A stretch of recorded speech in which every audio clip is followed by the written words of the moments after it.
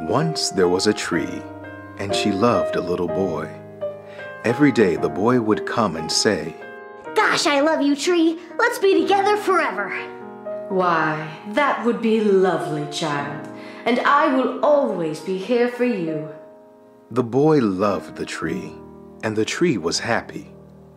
But time went by, and the tree got older, and the tree was often alone. Then, one day the boy came to the tree, and the tree said, "Come, boy, come climb up my trunk and swing."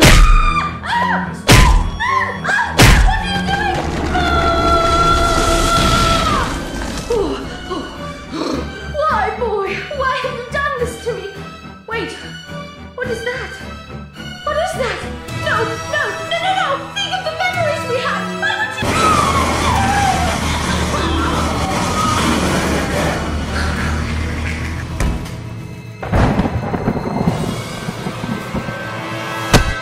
Go see the Lorax! Find out how you too can save the trees!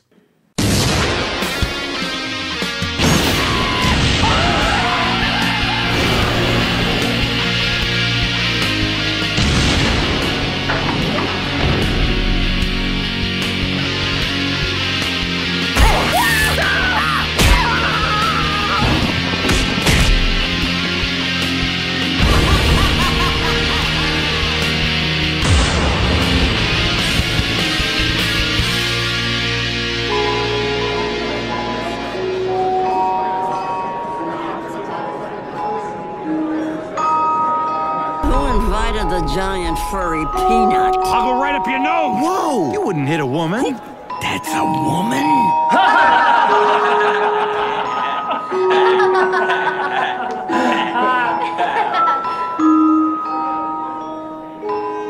I am the Critic.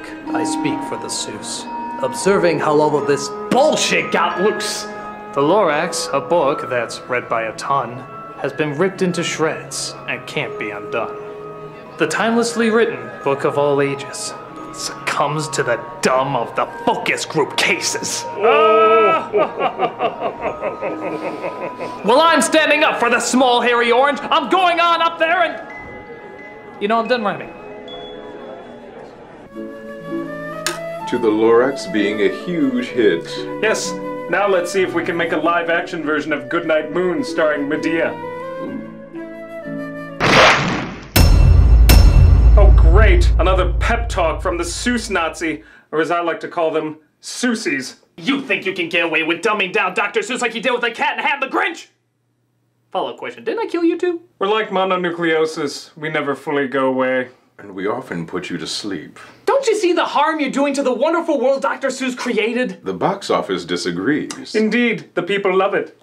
But that's what's making it worse! Do I really have to show you the obvious problems you're causing? No, but I get the feeling you're going to anyway. This is the Lorax! We open in Thneedville as the credits roll, a town made completely out of plastic and where no trees exist at all. Thneedville, it's a brand new dawn. I like to thank this film for making me realize how sick I am of over-the-top upbeat musical intros. Sorry, opening to the Muppets movie, I have to hate you now. Blame this movie! So we see a Gap Kids commercial meet up with an Abercrombie & Fitch commercial, voiced by timeless acting giants Zac Efron and Taylor Swift. Oh, hi, Ted. Oh, hey, Audrey. Hi. Wow, that is not the voice I expected to come out of that kid. You know, because a 12-year-old boy should always be voiced by a 26-year-old man, right? All right, cool. Hey, I gotta run. I gotta go do a thing. So, I'll see you guys. I'm pretty sure that's how they did in The Iron Giant, isn't it? Hey, Dean! Watch this! Banzai! Come on in! The water's great! No thanks. You weenie! It turns out this girl is an artist who paints pictures of trees and dreams one day being able to see a real one. If a guy somehow got you one... Well, I'd probably marry him on the spot. I bet that sounds crazy. Does that sound crazy? Well, that depends. Do you mean it literally, or do you have a good sense of humor, or nothing else is gonna be revealed about you in this movie, is it? You're just a bland piece of who-ass to get his truffle growing so he can set out on this movie's hypocritical quest, aren't you? And people said that the touch of their tufts was softer than anything. Well, any other cliche characters, or as I like to call them, cliche-occurs, you'd like to get out early in the movie? Oh! The hip rockin' granny? Okay. Any others? Disco! The embarrassing parent. Painful, very painful. Any others? The more smog in the sky, the more people will buy. Oh, of course, the corporate bad guy who owns the town with no redeeming elements whatsoever. You could call him the missing Captain Planet villain, Shippy. How can I possibly make even more money? We can tell you, sir. We can tell you. Why, he's so evil, he wants to actually sell fresh air to people because their pollution is already destroying the air that they have. Spaceballs did it? I make a living selling fresh air to people. Trees? Oh, they make it for free. I consider it kind of a threat to my business. Okay, first of all, if you're gonna steal Edna Mode's design sheet, pick a voice that matches. Those vocals match about as well as... Oh, hey, Audrey. That. Second, isn't the idea of the Lorax that there is no real bad guy? It's just a cautionary tale of when anyone takes too much without seeing it? Unless someone like you cares a whole awful lot, nothing's going to get better. It's not. But you don't understand. We don't want people to feel bad about themselves. Yes, people are less likely to buy things when they feel bad. It's easier to show a clear right and wrong message so that no kids are confused. But maybe they should be confused. Hell, maybe what you're doing is confusing them in a different way. Look! When you make your characters less human, you suck out the humanity, meaning people are less likely to see what they can become. Daddy, could that be me? No, kiddo. He's evil. You're good. Oh, okay. Man, I'm glad I'm not as evil as that guy. Yeah. Just like a delicate seed can grow a great oak, so can a faulty message grow a big problem. Yes, but clearly we show it in a satirical sense, so that makes it all right. In what way? How does laughing at the bad things you do make it any less bad? Well, the chart says... Forget it! So Mini Trump watches the boy leave the town to find a tree, leading him, of course, to the home of the Onceler. Well, there went the surprise of the powerful line that closed out the original. Oh, fuck it. I'm just gonna assume nothing in this film is gonna move me at all. It's really the best way to watch it. Who are you? Who are you and what are you doing here? My God, we finally found Bill Watterson! Whoa! You want to know about trees? About what happened to them? Why they're all gone. So the Onceler, of course, tells the story about what happened to all the trees. Naturally keeping his face hidden throughout the story, so, like I said before, he can represent how this can happen to anyone. Anyone watching right now. Fuck you, fuck you, fuck you, fuck you, fuck you, fuck you, fuck you, fuck you, fuck you, fuck you, fuck you, fuck you! Maybe I'm over-exaggerating. After all, it is an hour-and-a-half long movie. An hour-and-a-half is a long time to go without seeing your... kinda main character. I mean, it's an adaptation. I got it. There's gonna have to be changes from an adaptation. Fair enough. At the very least, they're making him timeless. Somebody that everyone can look back on years later and not laugh at for being so incredibly dated and dumb. I'm gonna chop one down and make my knee.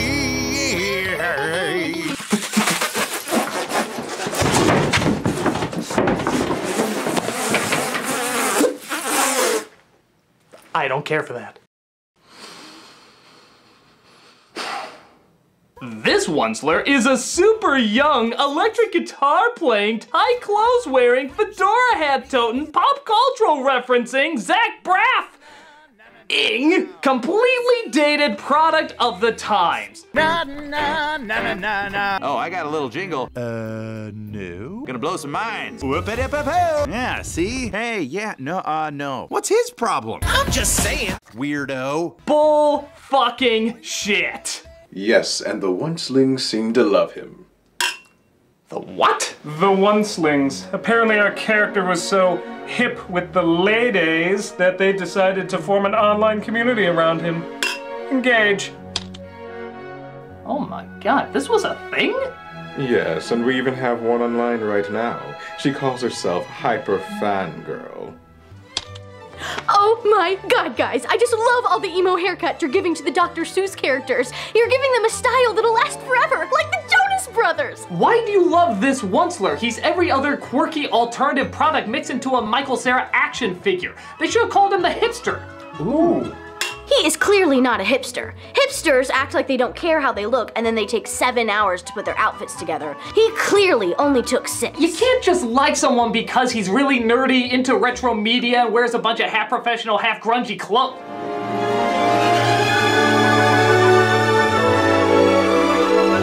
What are you doing this evening? Not you. Dumper.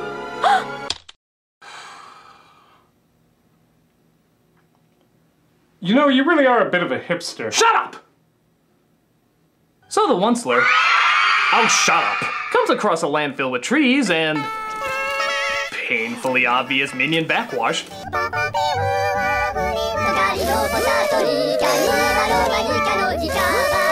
As he starts to chop them all down for his new business. Little did I know that by chopping down that tree, I had just summoned a mystical creature as old as time itself. The Danny DeVito cameo! Of course, the Lorax is in one of the trees as all the characters circle around the chopped down life to mourn its loss.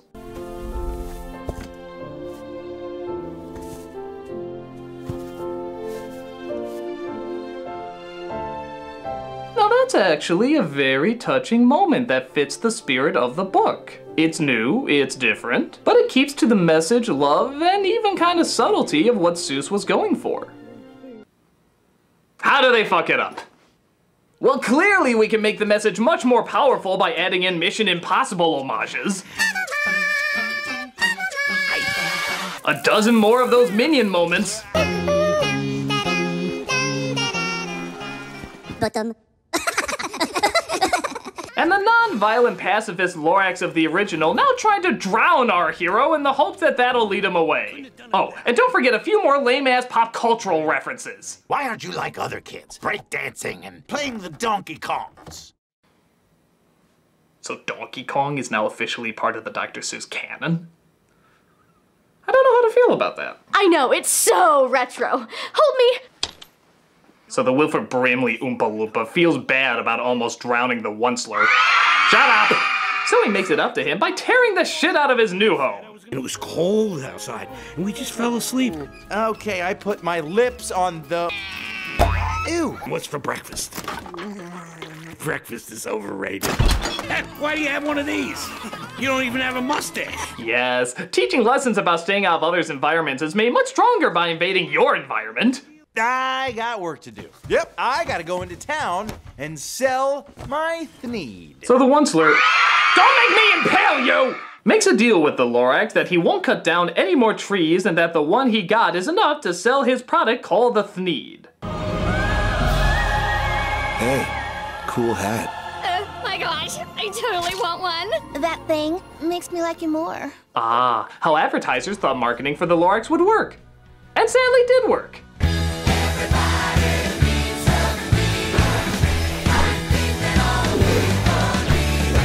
And there went my enjoyment for the upbeat Lego Movie song. Blame this movie! It's the one that made me realize it was being overused!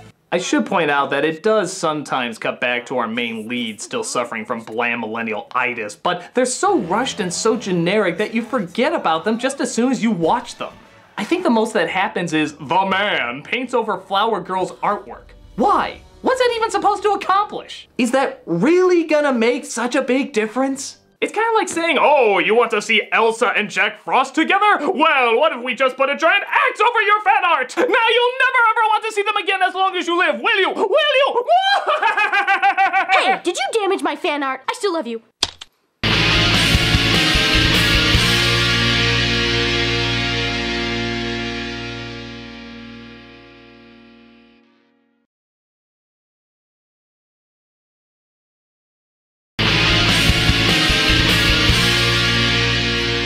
So the Onceler's family comes out to live with him, and once again, it's not the Onceler himself who's consumed by productivity. That would make him interesting, identifiable, and complex. No, it's just his evil family that eggs him on. So, I guess as long as you don't have one of those, this could never happen to you. We could always start chopping down the trees. But... No buts, Oncey. You're running a business now. You have to do what's best for the company and your mama. Even his progression seems hastily rushed. The original was good at showing the Onceler debate himself, but then always find an excuse to keep going bigger. And even the story never claimed that going to another extreme was the answer. Well, what do you want? I should shut down my factory? Fire 100,000 workers? I see your point, but I wouldn't know the answer. It was trying to find that middle road that wasn't victimless, but was the best compromise we could come up with. Here, one song and boom! Overnight douche! How bad can I be? I'm just building the economy. Instead of slowly but surely over the course of the film, we see the progression of all these choices and the effect that it's having. It's just one song. Anakin Skywalker's transition was more complex. And the PR people are lying. And there's your allegory for the movie right there. Just take a picture with the Lorax on your product and boom, it's suddenly Lorax approved. Ironic this song is against everything corporate when that's exactly what the Lorax marketing was doing. Enjoy your air polluting car. The Lorax says it's okay. How bad can I be? On top of that, have you noticed that out of the 5 songs in this movie, only one is pro-trees, and it's only played at the end? And yes, I know they're being ironic and praising over productivity, but by God, 4 upbeat, modern-style pop songs about it, and only one song that actually says give a damn about the trees? Don't you see even a little bit of a problem with that? It says the people with the money. People with the money. Make this ever-loving world go round. They're not even timeless songs. They all sound like the top 10 from Radio Disney. Well, we're just trying to reach the most popular demographic. You can respect that, trying to get your message out to as many people as possible. A toast to pandering! Yeah, but the popular way isn't always the lasting way. Look again! Fad is just one letter away from fade, and that's exactly what they do. They fade away. That's why it's better to focus on being good rather than being popular. If you can be both, great, but if you have to choose one over the other, always pick good over popular. Because once the people grow out of it and move on to the next popular thing, there's nothing of substance to bring them back. And the timeless message you claim to fight so hard for becomes just another passing trend to forget about. It's okay, the internet speeds up everything. Yes, it'll be popularly retro in 5 minutes. And synchronize. So as I'm sure you guessed, the Onceler finally chops down the last tree and his business, as well as the forest, is completely gone. The Lorax lifts his ass into heaven, leaving evil McObvious to be inspired to be the next big tyrant. I wonder what the next $1 million invention's gonna be. Yeah. I wonder. And of course, you know how the rest of the story goes. The Onceler gives the boy the last seed and it's left up to him, as well as the children watching, to make the choice on whether or not they'll grow a cleaner and better world. Leaving on a powerfully quiet, emotionally fueled, and subtly ambiguous final note.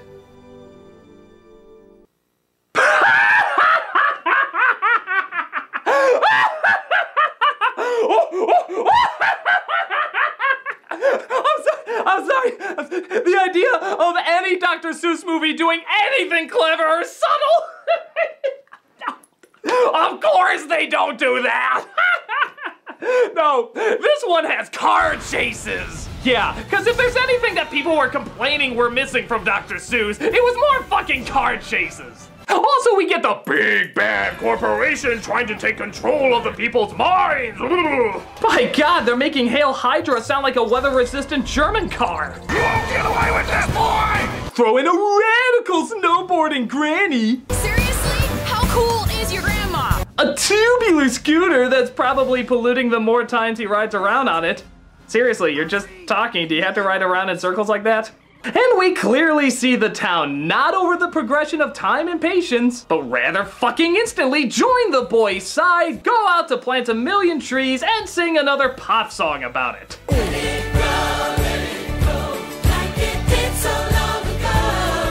God, people were satirizing it before it even came out. How popular is this song?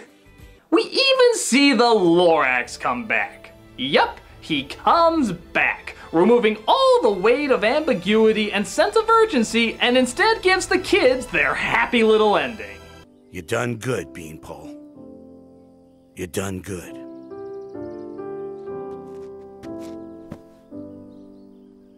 Aw, isn't that just precious?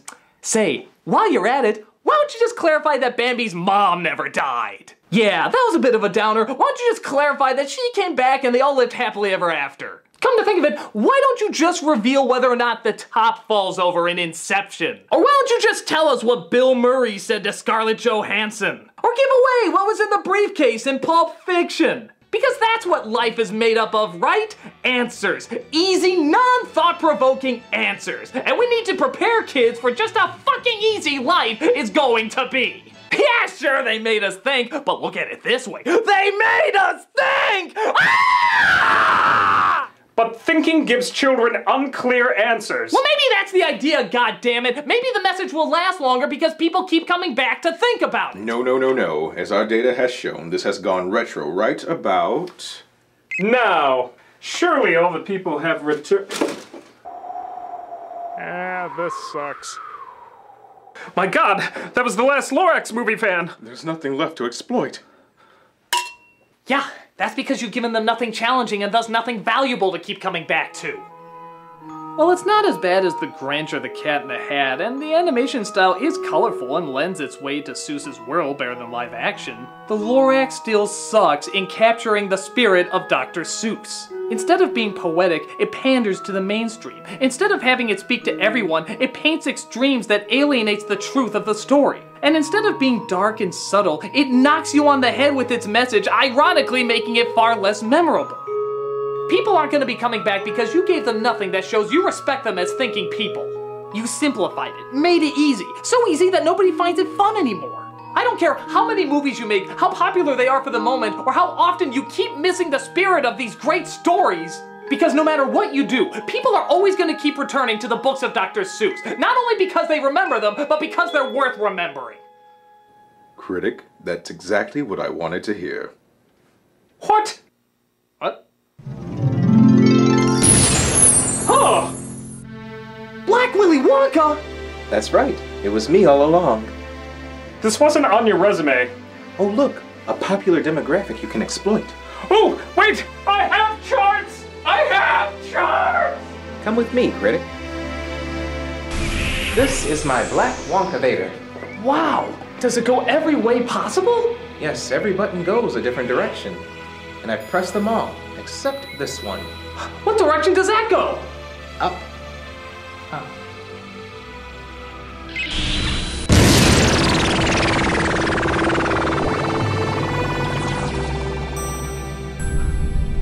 Hey, aren't those the people who saw the movie? Sure are. But they're reading the book. I thought they were done with the Lorax. Well, you see, Critic, that was part of my ultimate plan. It was? Yes. You were right about Seuss. His books will last forever.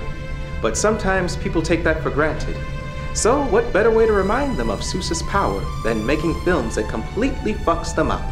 So The Grinch, The Cat in the Hat, The Lorax, they were all purposely terrible and dated? They needed to be popular so that everyone would see them. But they also needed to be horrible so that everyone would go back to remember just how good the original stories were.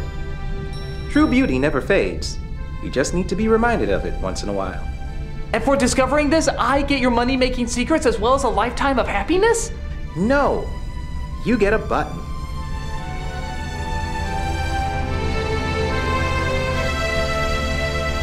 Thanks. But Critic, don't forget what happened to the man who got everything he always wanted. What happened? I killed him and stole all of his possessions.